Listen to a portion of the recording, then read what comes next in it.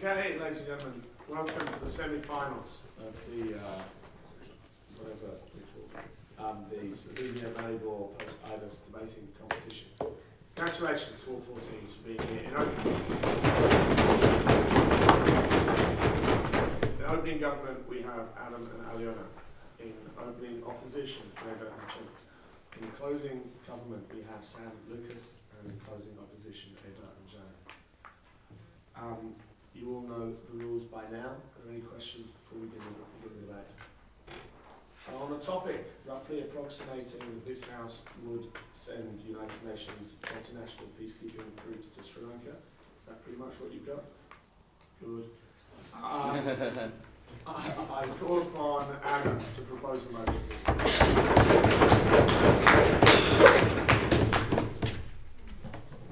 Thank you, Mr. Speaker.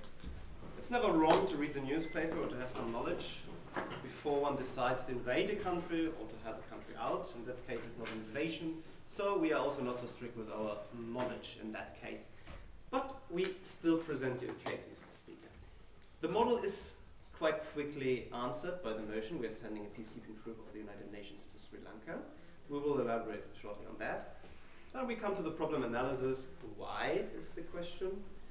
Then we move over to the added value of a United contribution. Does it work? And finally, we look from the more principled perspective at the United Nations duty. Why should it? I mean, even if it works, we still have to ask that question. In the beginning, Sri Lanka is a civil war, so the model is basically a policing force. We're not going there to make peace enforcement in the way that we are targeting certain groups of a conflict and trying to fight or struggle them down, not unless we are attacked. This is basically the idea behind our mandate. The idea is quite simple. There is a very complex conflict, and every peace negotiations between those conflict groups can easily be disturbed if only one decides to fight again. So we want to have a third-party army, which simply is policing. Yes, Eva, you just said that. Sir, how do you comment the fact that the United Nations already had peacekeepers in Sri Lanka and withdrawn them in September because there was because the Sri Lanka government could not guarantee safety for those peacekeepers? How powerless. That means you shouldn't go there only because you're afraid that they shoot to you. We say we have to have a more solid mandate. Told you it's not a peace enforcement mandate, but it should be a solid peacekeeper mandate, which has, well, enough tanks and rifles to shoot back, because that's what we expect. We expect that at some point in time, some group might attack, and we have to simply be prepared for that. And going somewhere with a rifle and then say, oh, nobody could guarantee our security. Yeah, exactly. It's about that. You are there to guarantee security and not they securing your security, which is a bit of a ridiculous point. But I believe Eva is completely right. The United Nations is often suffering exactly from that problem, that we are declaring rhetoric willingness to help, and then we are not willing to take the consequences. Let's go a bit deeper into the problem analysis. The issue is Sri Lanka is far away, and some of us may have seen it at a map. It's an island, they have tea, and they have a conflict which is long-standing, and as far as we remember, in the north there are the rebels. Tamil Tigers is one of the big groups. In the south we have the government. There's some issue. This is basically the easy constellation. The state sovereignty doesn't extend fully over the whole territory. In the north there are the terrorists. They are rebels. Maybe they even have a legitimate. Sorry, I got too much used to call them terrorists. Yeah, so they are fighting each other, but it's almost like 2 countries in one, because the Tamil Tigers have effective control over the northern part. But that's not everything, not now. That's not everything. There are other groups. There are even militarized Buddhists, which we never have seen everywhere else in the world, militarized Buddhists who are fighting. And that leads us simply to an easy conclusion. Okay, this conflict is long-standing. This conflict involves many groups, and this conflict apparently happens in a vacuum of power. That means it's not so easy to communicate. It's especially not so easy to uphold a peaceful negotiations between those groups. And here we say United Nations is a perfect third-party agent to help that situation. Yeah, you also will the UN peacekeepers be as successful in Sri Lanka as they were, I don't know, in Srebrenica, for example? I hope we can learn from the past, and that should be also a criteria when we are sending certain troops next time. Please don't say they are shooting us and then run away and do nothing when they are slaughtering civilians. The UN exactly should have a more solid mandate here. We hope for the best. But now, a final issue on the problem, and here we link to the UN contribution. What is the whole idea of a third party having on the ground? Well, the idea still should be, we think these groups have all an interest in some kind of negotiated peace settlement. They may have different interests, but still they have an interest in some kind of result. If that's the case, we can support a process. And we think we can support it via having this policing function. We say the central government cannot do the policing itself, since it's not accepted by all conflict parties as a third or objective authority here standing next to the conflict. The same the other way around. Would you as a member of the central government agree that the Tamil Tigers are policing the peace process? The UN can do something, and this has a very practical implication. In a conflict with many parties, we have also many conflict dyads, or well, pairings, let's call them. Yeah? Everyone could theoretically have a conflict with everyone. This could overlap, and it can change from one day to another. So if you have a peace process going on, and only one of these complex relationships suddenly changes overnight, the whole process will suffer, because nobody can know really where it's heading to, especially if it's mobilized by ethnic groups, by the mobilization of ethnic groups, because those conflicts tend to spill over to have a much broader scope. So we say, in our mandate, we are basically the third, the blue helmet group, who is the nice guy, as long as you don't shoot to us, and is overseeing the conflict, the peace negotiation process. What my partner will elaborate on is basically, having said all that, I mean, we can go on for ages to say whether the United Nations could in theory do that or in practice has done that so far. The question is also a more principled one. Maybe we don't solve everything, but can we contribute something? If we can contribute something, do we have a duty to do that? And we believe the United Nations, of course, had, because it's not an international organization, it's rather the representation of the international community and the international conscience as such. It means if there is a huge conflict which threatens indirectly international peace and security, because it kills people on the ground, then we think the United Nations has a duty to act. And this is basically what Iona will present you. What have we brought you here today? There is some conflict somewhere, Sri Lanka. There is the problem, and we think we should help.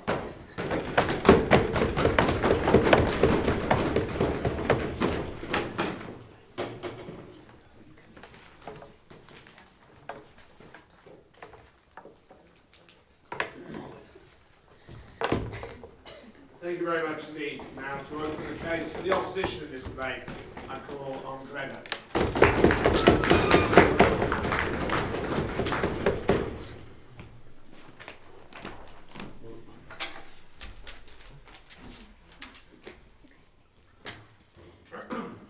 Thank you, Mr. Speaker. So what this debate is about of what's the role of the peacekeepers.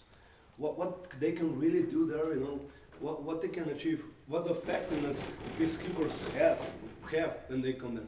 And what I was showing in my speech is that they will create even more harm we can create even more harm if we send them than if they stay out.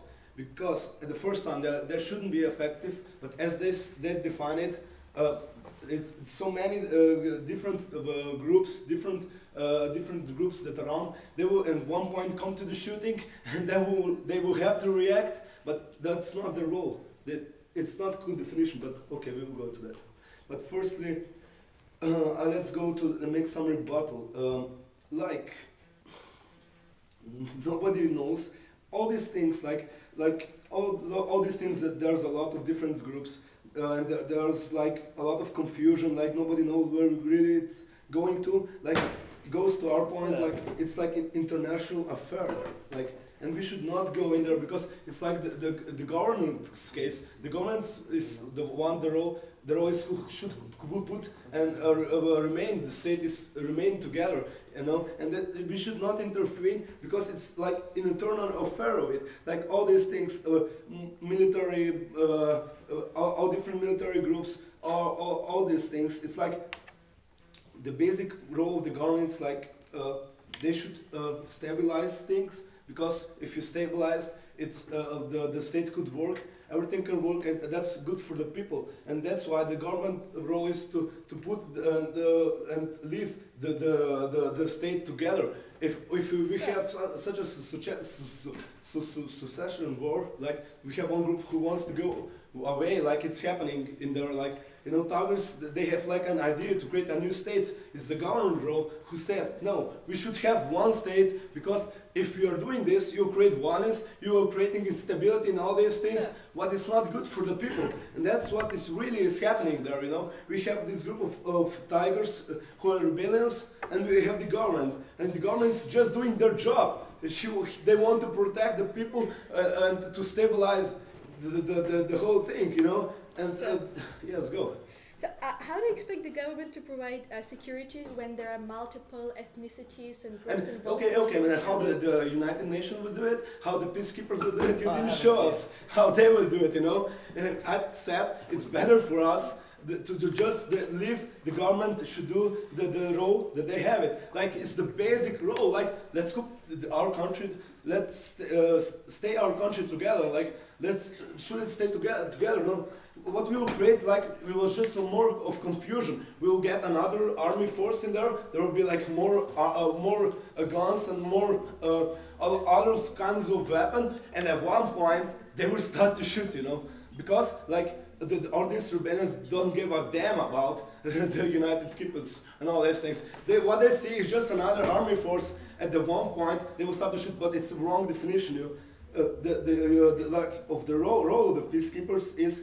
They shouldn't start shooting at any point, but whenever they start shooting, they are putting on one side, like, and the role of the peacekeepers, like, they have to be objective, like they shouldn't have an alliance on any kind, because when this starts, it's create only bigger conflict, because the other group that they are not supporting this conflict, they see like, okay, another enemy, it's just another enemy, so we should fight on them once more. But don't you think it's good? I mean, if they all hate the United Nations, they will like each other much more in here. No, because like at one point when this rebellion group will start shooting in the United Nations, they will shoot them again and against them. Like United Nations peacekeepers will go shoot them, and they will see no, they are not with us. They are with another group. I don't know, with the government or with the Tigers. It doesn't matter. But they will just see another enemy, nothing else, just another enemy. And we are creating just more confusions, more shooting, and more war. And we are not stabilizing what should the role of the peacekeepers be. And this, you should listen to this one. Like, they already got an agreement, like it's the last news. And no, this also go to our point on internal affairs. They can do it, you know. They can do it on their own. Like, they already got an agreement, so they can do it. No, they can deal with it. The government is doing good job, because they somehow stop the war, stop this instability, because they reach an agreement. So that's why we are just saying it's an internal affair. We should not intervene in it, because the government is really doing really good job.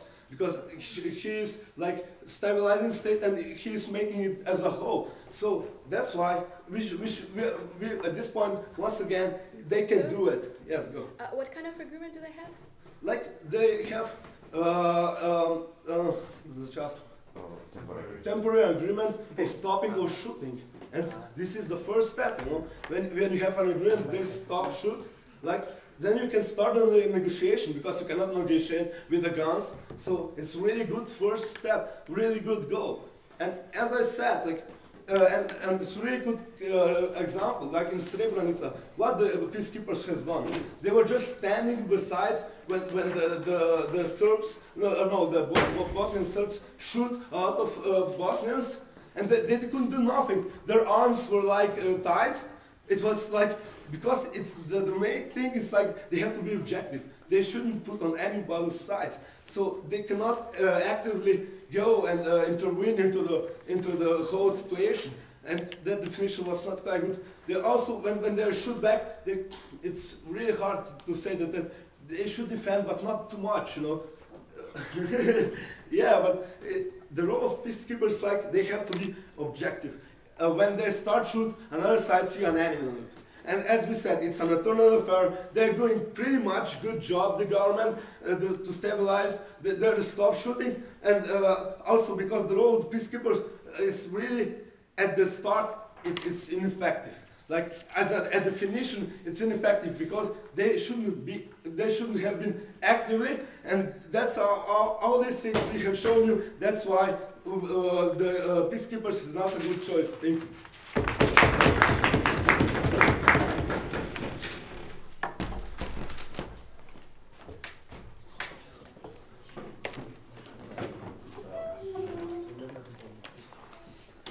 Thank you very much for that speech. Now to continue the case for the proposition team, I call the second speaker, Alyona.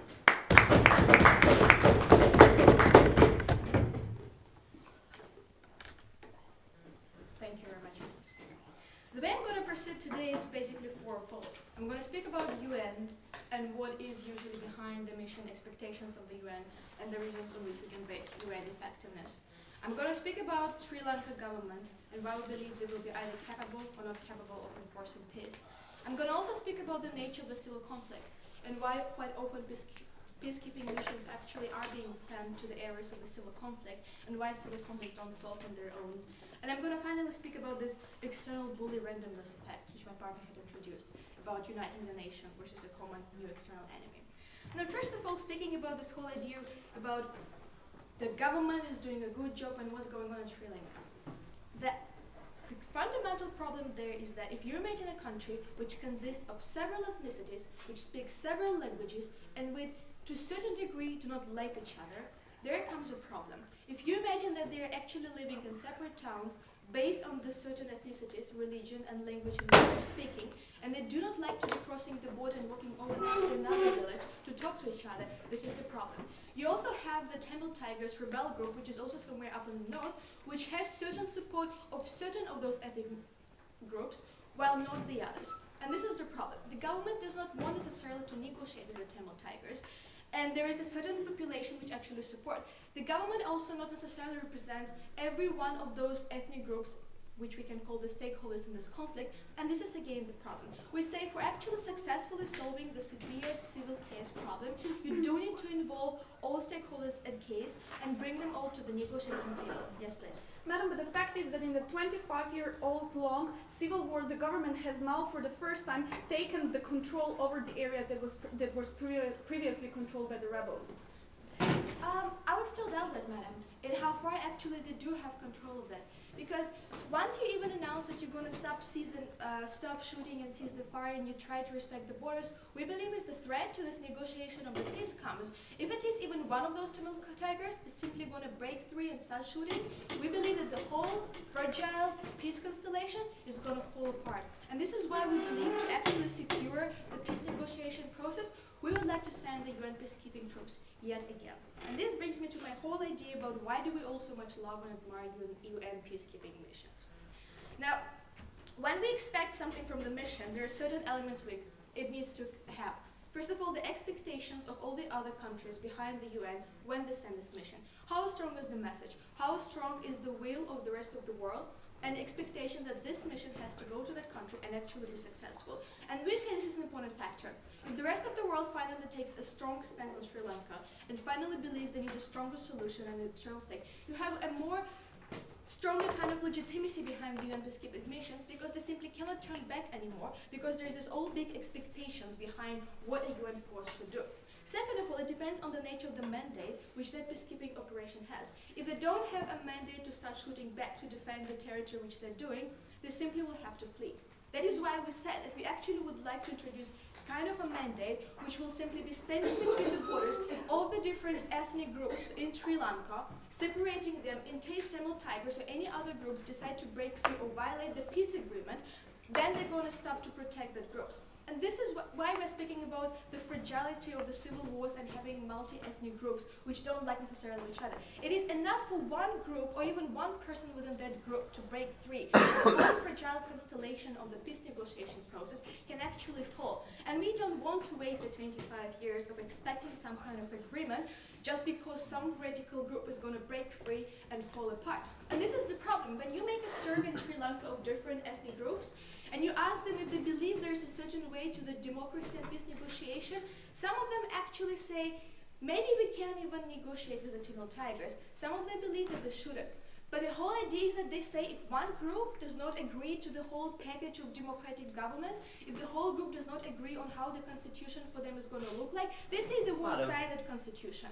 And this is the problem. If you really want to achieve a peace settlement and form a government and make them a proper constitution, you will need to bring all the stakeholders to the table and you will have them to negotiate on the full package. And that is why we say we bring the UN mission there with the strong expectations behind this mission of not turning their back, of not failing yet again. And we hope this is going to be the first successful UN peacekeeping mission yet to prove why we need the United Nations.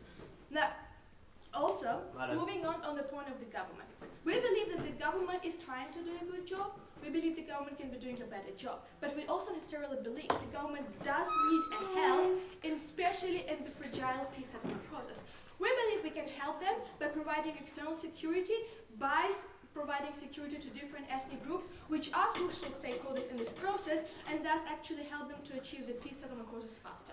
Yes, Eva. Madam, do you think that the United Nations peacekeepers or their diplomacy forces should help any leader of any country despite the policies that they're leading otherwise? You mean whether the government should actually do despite this? Sure. I say yes. I say that if there is a conflict, if that conflict hurts people, if that conflict poses peace and security to the rest of the world, we say we come and help. And now finally on the nature of the civil wars. The problem with the civil wars is that they often involve multi-ethnic groups. They often involve irrational basis of one ethnicity believing that the other one is not good enough. And they often don't end quite fast. They often are very painful and don't end without external force coming and helping them to achieve a peace settlement. And one of the crucial components of those is indeed bringing all the relevant stakeholders to the table and ensuring that they're going to have a peace settlement. And then when we say why another reason why you need the UN peacekeeping troops, peace mission coming there, because we believe this is a case of a civil conflict, and it has not just two parties fighting each other. It has multiple ethnic groups, multiple stakeholders involved, and it has another radical group in terms of the rebels, which actually won't mind screwing up the whole peace negotiation process. You cannot expect them to go and follow the government's proposal. They don't like the government. And that is why we say if we actually want to achieve certain productive results, we believe let's first give a test and let UN for the first time prove a successful UN peacekeeping mission with a strong expectations, with a proper mandate, and with appropriate force and logistics for this mission. Not something like in the Congo when you actually have finally the fight point and it doesn't have enough truth soldiers in that necessarily point to defend. So we say if you provide logistics, the political message behind and the mandate, UN can do a good job. And we say this is also exactly because we do believe in the fragility of the peace negotiation process, and thus we do want to help Sri Lanka. With all the words, I beg you to propose.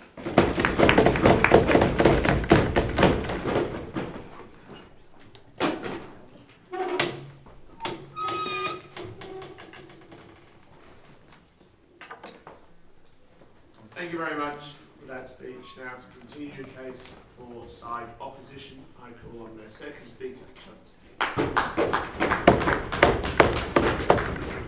Thank you very much, Mr. Speaker. So basically, first of all, what I would like to say is what is the government trying to do? They are going to introduce another target into Sri Lanka and they will hope for the best, as was presented by the first speaker of the government. Well, we don't see that as a really convincing line for the government's argumentation. Now, but basically also one thing I would really like to point out is that both the first and the second speaker were talking about high expectations. So basically what happened in the debate, on the first half of the debate was that the government took on itself the burden of preventing practically every single attack by any group and trying to prevent every single violence escalation in Sri Lanka by any group, because what the both of the government speakers were saying that any violence by any group of people, or any even single individual is going to threaten the negotiations, and this is why we need to send the United Nations in. So we don't really see this working because the United Nations simply, no thank you sir, because the United Nations simply don't have the capacity to babysit every single person in Sri Lanka, making sure they will at any point during the negotiations,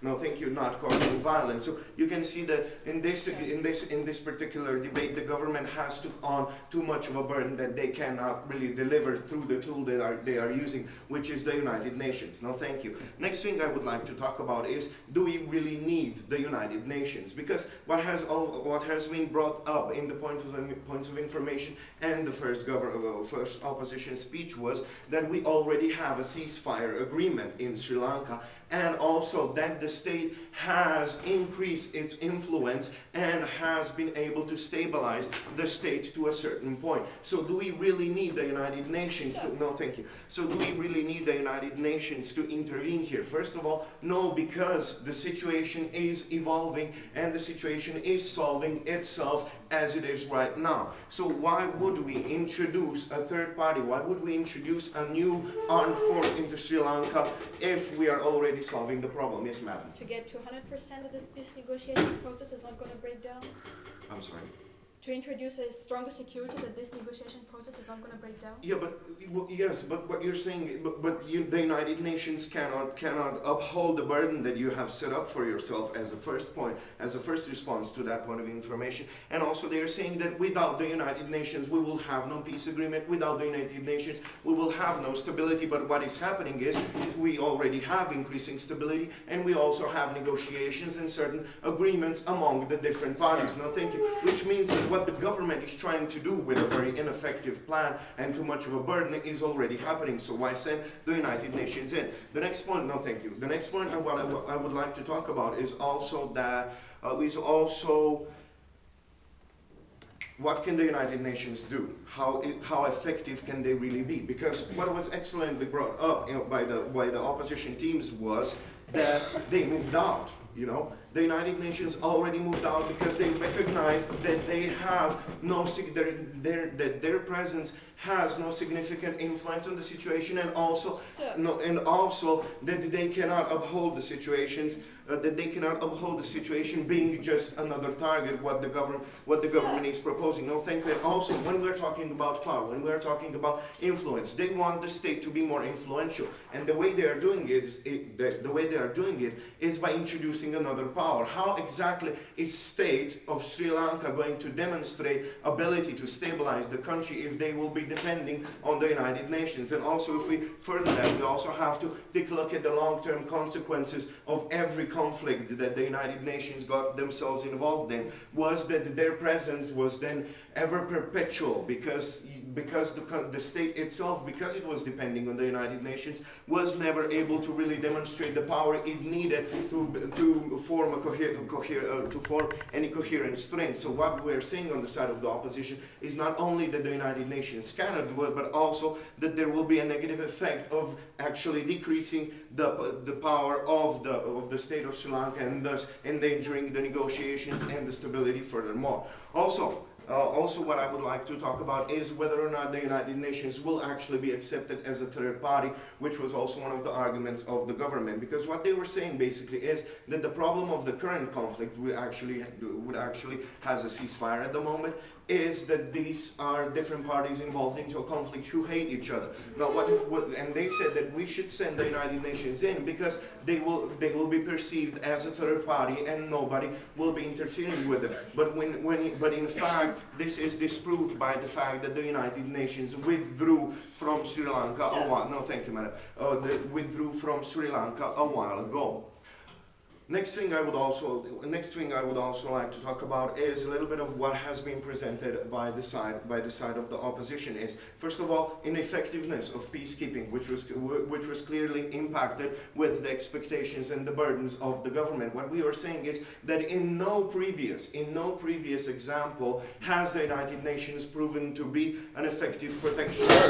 Has it proven to be an effective protection force on an overall scale, because there always were escalating conflicts despite the fact that the United Nations were in. For example, when we brought up the example of Srebrenica, while the United Nations were present in Bosnia, 5,000 people were massacred a couple of kilometers away from a major United Nations base. So how is government with this tool going to prevent every single conflict in Sri Lanka if potentially it escalates? So what are we saying? What is the line of the opposition today? Is that first of all, we do not need them because the stability is evolving. We have certain level of agreements already. Why interfere with another significant armed force and introduce it into the region? And also that even if they would introduce the United Nations peacekeeping force into Sri Lanka, they cannot uphold the burden they have set up for themselves in today's debate, because United Nations in no case can prevent every single conflict caused by any single group or any single individual, which is practically what the government today is trying to solve. And on all those grounds, I beg you to oppose the motion. Thank you.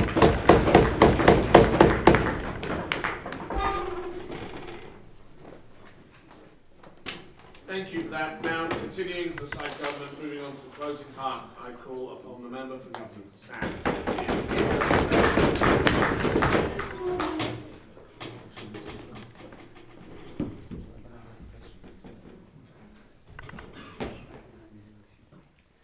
Ladies and gentlemen, the conflict between Tamils and Sinhala in Sri Lanka has been going on for about 200 years. And the question is not whether we should fix it or not, but whether we should fix it now or not. Because if we don't fix it now, it's not just going to go away.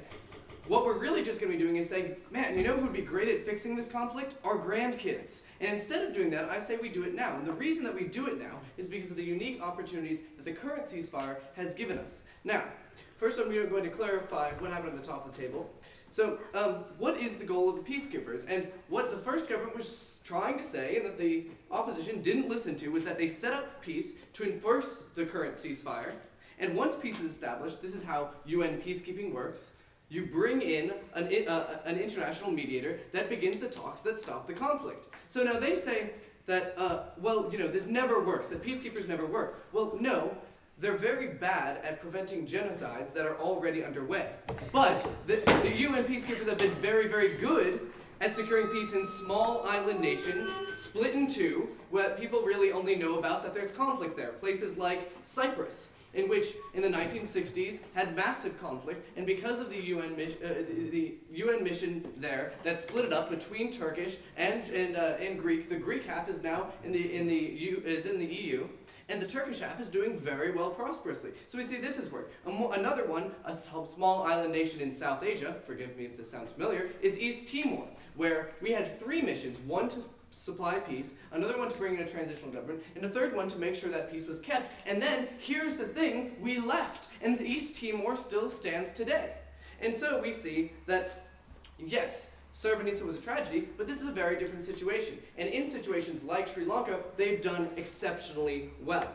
Then they say that they just stand by, but as the first government's already told you, they don't do this. Their mandate has changed. They have a stronger one. In 2002, it was changed that the mandate is not just not shoot until shot at, but it was expanded to include that definition to civilians. So the problem that you addressed, is they've already told you, it's been solved. So this brings us to the new matter. The top of the tables really talked about the first part of the motion here today, which is sending in a multinational force. What we're going to talk about is the last 3 words, in Sri Lanka, because I want to address the elephant in the room, the Indian elephant. The influence of India is what makes this a motion about Sri Lanka and not a motion about just any other peacekeeping force. Yes, sir? Yes, we have another army, as I said, and that's not good. Like, it's only increasing the violence. Well, whereas bringing in another army made of a multinational force headed by the UN has solved conflicts in Cyprus, East Timor, has led to elections in Burundi, which has led to a cessation of riots in Haiti, we believe that this is a good model, whether or not you like it on, whether you like having more guns there or not. So here's my new matters about the influence of India. I'm going to tell you about the problems. The first is that India provides arms to the Tamil Tigers. And the reason is that Tamil are Hindu, and moreover, they are of Indian descent. They were brought over as laborers by the British when, Brits love those guys. Brought in workers into Sri Lanka, and then when they left, the Tamils were massively oppressed. So the weapons that they're supplying aren't just bombs, aren't just guns, but the Tamil Tigers have planes. And this is a huge issue, because we believe that this is one thing that's led to the conflict escalating to the degree of violence that it has. But we believe that India, being a responsible member of the UN, is going to be less likely to supply weapons if they think that they're going to be deployed against peacekeepers. So we solve for this first issue. Yes, sir. Yes, what is happening in India, they have really a lot of violence. Did you watch the news? And as we said, on long term, it doesn't work, Also in Bosnia, they have still violence. We forced one decision how they should establish state. We have yes, violence India there. has violence, but they're a huge country. You can't just say the entire country is involved in violence when it's really in one city. That's the whole thing, is that India is really even split on the issue of whether or not to support Sri Lanka. One part of it thinks that they like to support the Tamils, another part of it wants to have stability in the region, and so we believe that there is significant political constituency in India to provide for peace for the Tamils. So the next thing is that India is currently the mediator of the current ceasefire, and this has two problems. First of all, the Colombo government, the Sinhala government, does not see the Indian mediators as being legitimate because they perceive, probably rightly, that they're in cahoots with the Tamils. This is as if Russia was trying to mediate the situation between Georgia and South Ossetia. It doesn't work. Moreover, the Tamils then don't act in good faith because they think that they've got an in with the Indians. And moreover, the Tamils are fractured. They're not just one nation living in Sri Lanka. There are a bunch of different groups fighting and bombing and doing all these things. And as we've seen, the question that I want to ask this gentleman was, he says they already have a ceasefire and it's going to solve itself. Well, my question is, how many other non-internationally involved ceasefires have failed, and what makes this one any different? John. How do you comment on the fact that in this ceasefire, the President Rajapaksa of the Sri Lanka has already told us that he will negotiate with the leaders of Tamil? Well, that's the thing, is that how do you protect the negotiators? And this is what it works. They said that the peacekeepers can't prevent all violence. And I'll say, yes, maybe they can't prevent all violence, but first of all, they prevent some of it. But the more important thing is that they prevent a counterattack if violence does occur. And it's this counterattack that destroys the ceasefire, and it's this counterattack that the UN has a propensity and ability to solve. So, the third thing is that, so these are the problems, that India is the mediator. But if we go in and invite an international peacekeeping force to stabilize the region and enforce the current peacekeeping, then what do? You make it safe enough for an international mediator who is non-aligned, who is non-affiliated, someone, let's say, like Nelson Mandela. Who doesn't like that guy? Who wouldn't listen to him? And then well, but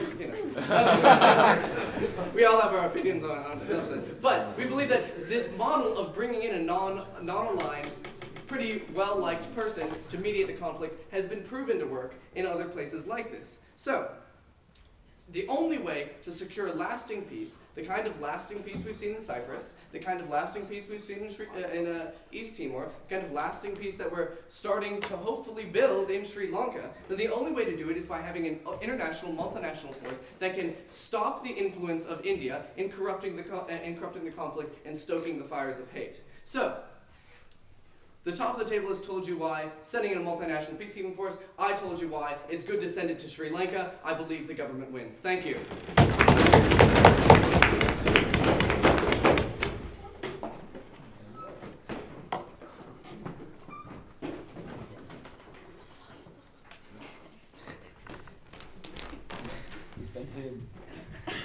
Thank you very much for that speech. Now, to continue debate the side opposition, I call on the first speaker of the last team into this debate, the closing opposition. Call on Eva to continue the debate. Good day, ladies and gentlemen. What I will do in my speech is I will firstly go through what has happened on the 1st first table of today's government and of the opposition.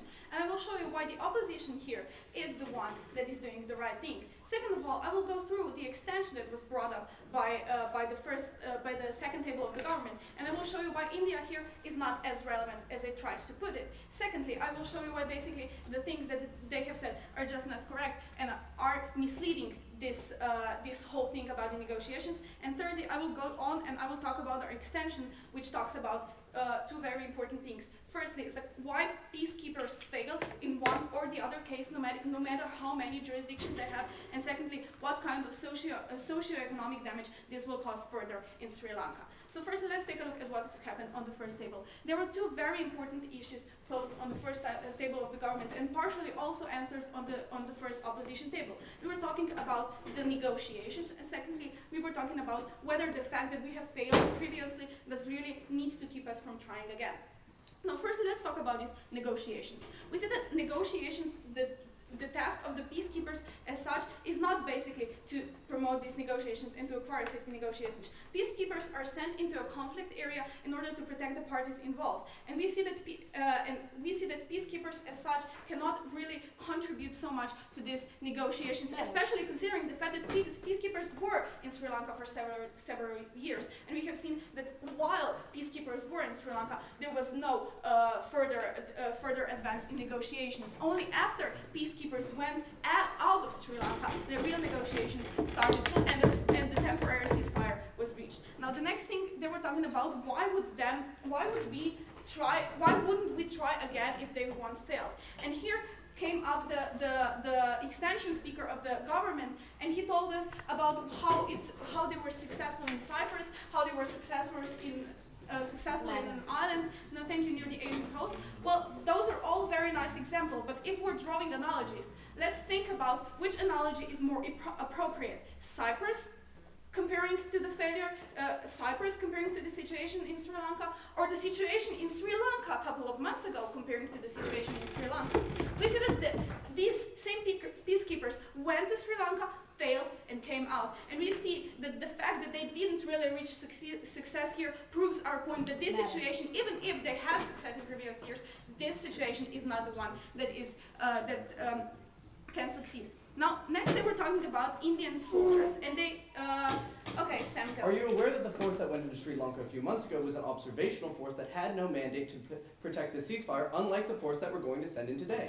No, they were peacekeepers. And the fact is that if you're trying to shift the plan of your government in your second speech, you could do it much more tactfully. We've heard that they would send the international peacekeepers to Sri Lanka, and the peacekeepers, we know what we mean. But even if your point is correct, I'm going to show you in my extension why peacekeepers, no matter what jurisdictions do they have, and no matter how you name them, whether they're observational peacekeepers or whether they're the attacking peacekeepers, no matter what jurisdictions you give them, they fail. But let's move on. You were talking about the Indian soldiers and how they're supplying them weapons with planes. Well, the first thing is the Sri Lankan government has also their weapons supplied with planes, so I don't see really what is the relevance of this supply of weapons, because if they wouldn't have the weapons supplied with planes, they wouldn't have it otherwise. Now, the next point that might be interesting to tackle is the fact that you were talking about how India is the one that is giving weapons, and the initiative of the United Nations to help there would stop India from giving weapons to Sri Lankan rebel soldiers. Well, the first thing that we see here is why then, when the UN peacekeepers were in Sri Lanka, this hadn't stopped. And this is something you had to show us, why the situation now would be so drastically different from the situation before. Now, the next thing is, we don't really see that the Indian government has decided to supply them with weapons. We see that even if the Indian government, as a part of the United Nations, does send in those international peacekeeping troops, we still see that basically there will be rebel groups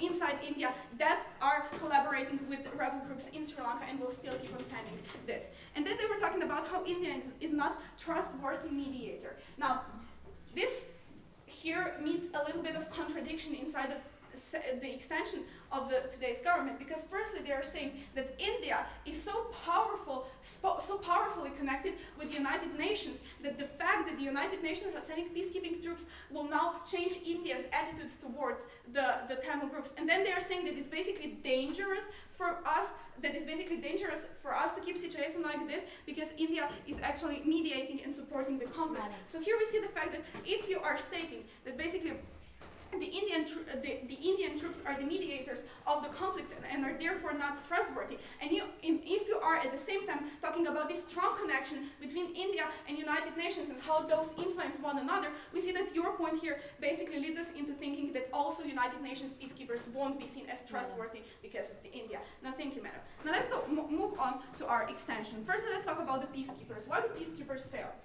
Okay, in one case we have peacekeepers that are simply peacekeepers without really having jurisdiction or allowance to shoot or something. We've seen this in Srebrenica. We've seen it, and we've seen what had happened.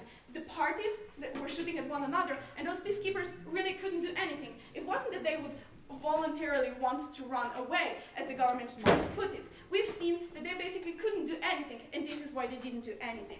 Now the next thing is, if we do give them the allowance to shoot, we cause collateral damage, because we only perpetuate the conflict, we bring in the third party, which is also armed, and we are only perpetuating the conflict. We also have to look at the economic and social situation in Sri Lanka. We've seen that now, as the ceasefire, temporary ceasefire was closed, after the UN peacekeepers went out, we've seen that this huge traffic route for weapons and supplies for the Sri Lankan government has been opened. We've seen that because this route was not opened, the Sri Lankan government has raised the taxes, has raised the inflation and everything, and the social situation went down. Now that we're seeing that this conflict has leading towards a resolution or something, we see that we should not interfere and give and hypocritically support Sri Lankan government by raising taxes furthermore. We see that the opportunity for them to now resolve the social situation in the country has also opened, and we've seen that now with interfering as a third party, as someone who really doesn't need to be in this conflict and does not bring anything good, we are not the ones who should perpetuate it. Thank you.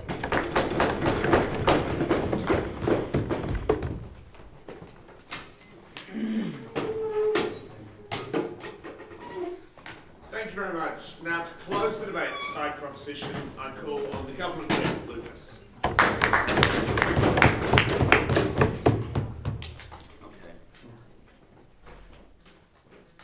Good morning, everybody. Here's what I'm going to do. I'm going to tell you why government must win this debate, and I'm going to begin that convincing with beginning by refuting many of the points that were just made by the last speaker, and then I'm going to go on to ask two questions. Two questions that, when definitively answered, will clearly show that we must send a multinational UN peacekeeping force into Sri Lanka. And these two questions will be, one, why the UN? Or actually, one, why Sri Lanka? And number two, why the UN? And we think that both of these answers will be clear and definitive. Now, I thought it was really interesting that the last speaker got up here and she claimed that, oh, well, they're taking on such a high burden over here. They have to claim so much. They're making such large, lofty claims. But I believe it was her who, in her speech, claimed no matter what the jurisdiction, no matter what the case, UN peacekeepers can never be effective. But yet, if she actually repeated the phrase no matter what twice in this claim, but yet she completely ignores cases like Sri Lanka, where the UN has been effective, like East Timor, like in other places like Cyprus. So she's actually just completely ignoring historical, empirical examples. We say sometimes they work and sometimes they don't. It's not fair to say one thing always works or one thing never works. We say sometimes it works and sometimes it don't. In situations like Sri Lanka, in situations where we have a chance to maintain a peace and create a further lasting peace, and there's not actually a systematic genocide going on, that in this case, the UN peacekeepers can and will be an effective tool. You disagree, Sean? How it works in Cyprus, they are not talking about each other, these two parts that are split. They're not talking to these parts of the Cyprus. They're not talking, it's not working long term. No. Last I checked, that there wasn't the civil war in Cyprus that we saw in the 1960s. Therefore, we've made the situation better. Therefore, UN peacekeepers have kept the peace. Therefore, they are effective, and they will be again in a similar situation right here. But going on to some more of her points. Oh, in terms of her refutation of ours, she was like, oh, but Indian influence won't be limited because they'll be seen, because since they're in the UN and they have UN connections, that they'll be seen as basically just in cahoots. Well, last I checked, Sri Lanka was a UN member too, so clearly they too acknowledge some legitimacy and some authority of the UN. You can't claim that just because UN has connections to the UN, they'll be seen as a stooge when Sri Lanka itself is in the UN, and I don't think they see themselves as stooges. Additionally, she goes on to claim that, that UN peacekeepers don't work, and we've seen this in Serbia, and we say yes, that it was a massacre and it was a tragedy, but it is also different for two levels. One, it was a genocide, and this is not what is happening necessarily in Sri Lanka, but also the mandate was changed actually because of the tragedy in Serbia. The mandate was changed in 2002, like my partner acknowledged, which you seem not to acknowledge. And we think this is actually very important in detailing the differences and the non-unique event of this argument. So, moving on to my two questions that when answered will clearly show that we must send a UN peacekeeping force into Sri Lanka. Number one, why Sri Lanka? And my partner did a really good job in his extension of explaining this, is because we have a chance, and we have an opportunity, and we have a chance and an opportunity that must be pursued. Let me go on and explain this to you. The presence of Indian influence in the conflict is inflammatory, and it is making the situation worse. And we're saying this happens on both sides. We're saying this happens both on the side of the Tamils and on the side of the Colombo government, because we think it's a little naive to claim that, oh, all the government's good or all the rebels are good. We say, no, there are guilty parties on both sides. How does this work? Well, the Indians supply weapons and finances to the Tamils, such as the Tamil Tigers, who then use them to kill Sri Lankans, civilians included. And so the Tamils are emboldened by this backing, and they feel very confident having these arms, having these weapons, which include planes and jets, which, quite frankly, they don't have the capability, but India does. Additionally, the Colombo government, interesting, take note, the Colombo government feels justified in its oppression of the Tamils, in its brutality, because they can claim self-defense against bigger, stronger India. They feel threatened by the Indian influence, and that actually causes them to react even more unjustifiably, with even more reactionary measures. And we believe that if we can reduce both of these justifications for continuing the conflict, that we should do that. So clearly, Indian arms and even the presence of India inflames the situation. So then how can we reduce this supply and influence of the Indians?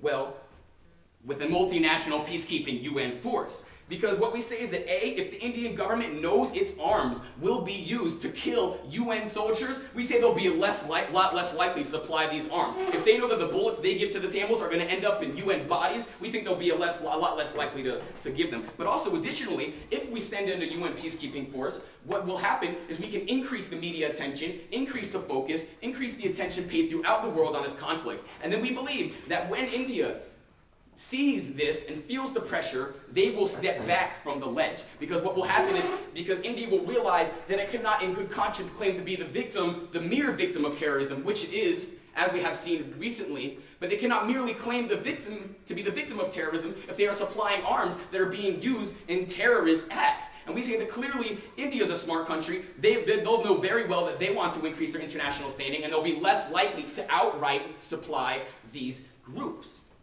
So, we think that clearly if we can mitigate, or minimize if you prefer another word, the Indian influence, we should do that, because what that will do is create for a better circumstance to make peace. And this is really what the UN is good at. The UN isn't just good at going in and stopping violence forever. They're good at going in and stopping violence for long enough to create a chance for peace. You disagree? Sir, you're talking about minimizing the India's influence. Don't you think that backing them up with the United Nations will only bigger their influence? No, we're not backing up the Indians. We're not backing up the Sri Lankans. We're going in as an objective third party, which is something that was brought up. And I'd actually like to move on to that, because not only is it right to go into Sri Lanka because we can bring them to negotiating the table in good faith, but we can also acknowledge them as an objective actor who is the only one who can do this. Because the UN is an objective actor in a conflict that is rife with passion, bias, and vested interests. And in such a conflict as in Sri Lanka, the UN is the only objective observer who is capable of such a thing. Their only objective will be to bring enough peace to facilitate negotiations. They don't need to do the negotiating, they just need to provide the active circumstance for negotiations. They have a legitimacy about them because they are UN, because both Sri Lanka and Indian are UN members. So you can't claim that Indian has even more membership because they don't. They're both in the assembly. So what do we say? We say clearly there is the chance to have peace. And we say that when there is a chance to have peace, which they concede, oh, there's a ceasefire. Well, doesn't that mean that now we should go in rather than go into a conflict that is more rife with violence? Doesn't the fact that there is a ceasefire now mean we should? We did in Cyprus. We did in East Timor. Let us do it in Sri Lanka. Pass the motion. Thank you.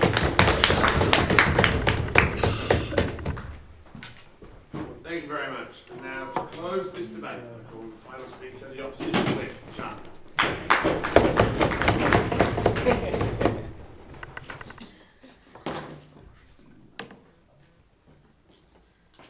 Thank you, Mr. Speaker. Honorable panel of judges, dear friends, what I'll do for you in this whip speech is I'll show you why, in the case of Sri Lanka, putting in the UN troops is unacceptable. I'll do that by analyzing 4 points.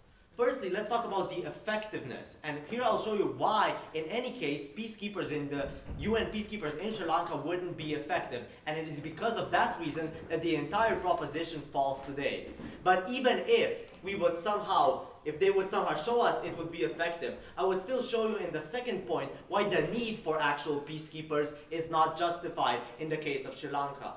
Then I'll go about and talking about the third point is the whole India issue that was brought up by the second table of the proposition today. Then fourthly, I'll talk about what I believe and the second table of the opposition today believes is the most important issue in this debate. The socio-economic consequences on the people of Sri Lanka who will be most effective by any kind of peacekeeping and any kind of those acts. No, thank you. I'm still at my introduction.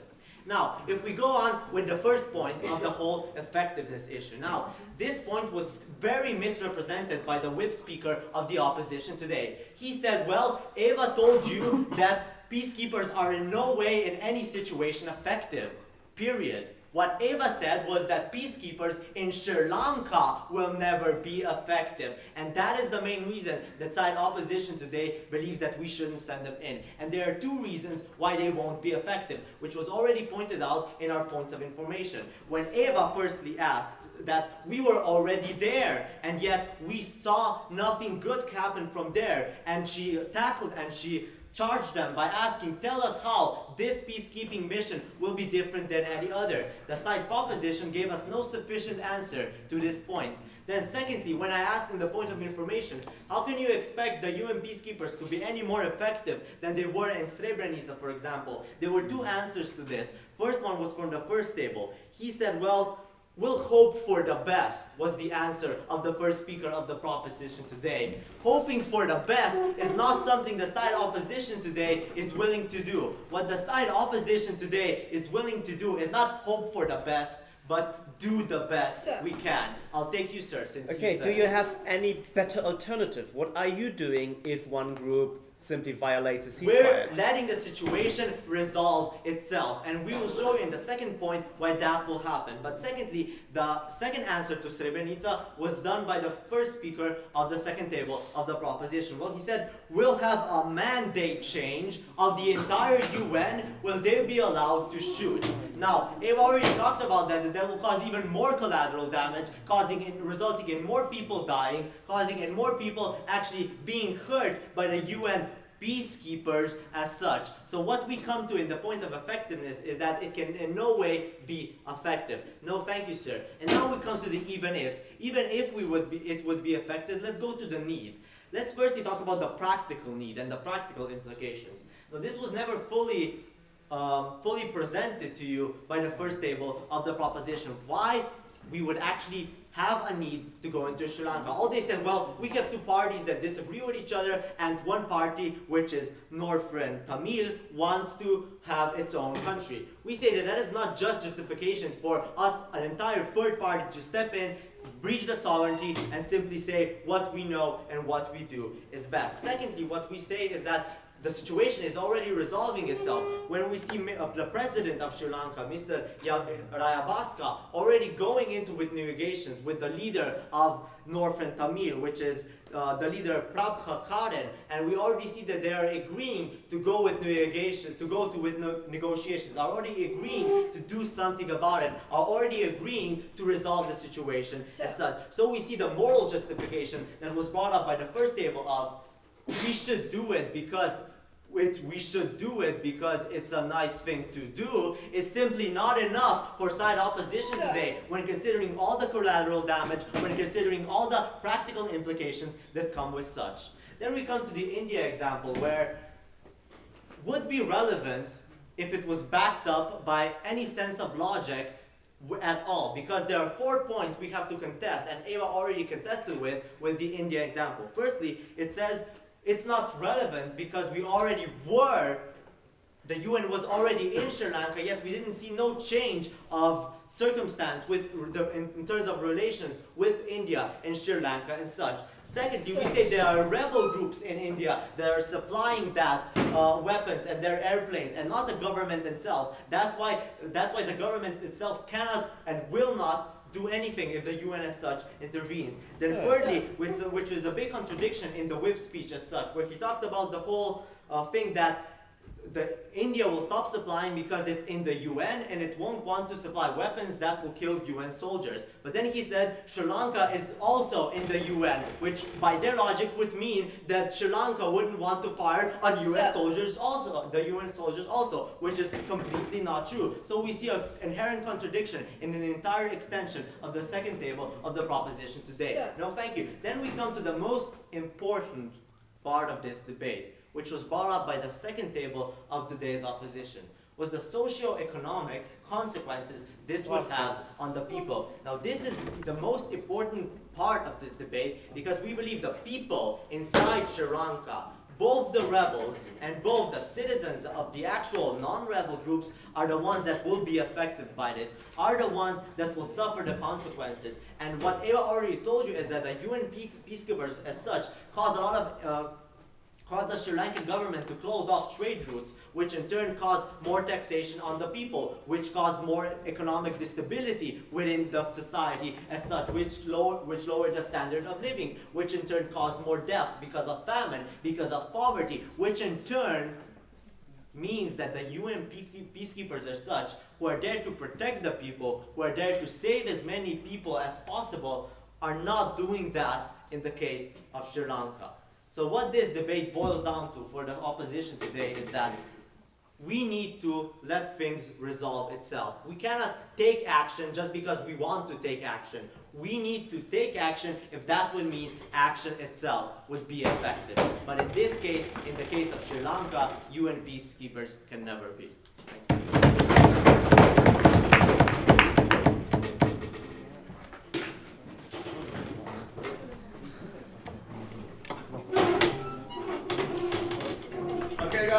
Thank you very much indeed for that debate. The judges will now either retire somewhere else or you're all retired.